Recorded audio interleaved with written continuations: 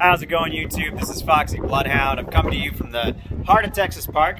I'm in the one and only elevated structure.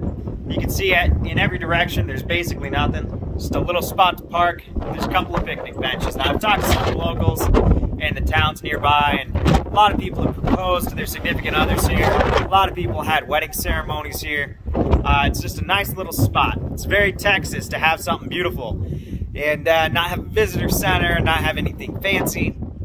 It just is what it is, and they're willing to share it with everybody. So if you guys have anywhere you'd like me to go, especially if it's low-key like this, go ahead and leave it in that comment section down below, and I'll be sure to take a special trip for you. Have a great day, guys.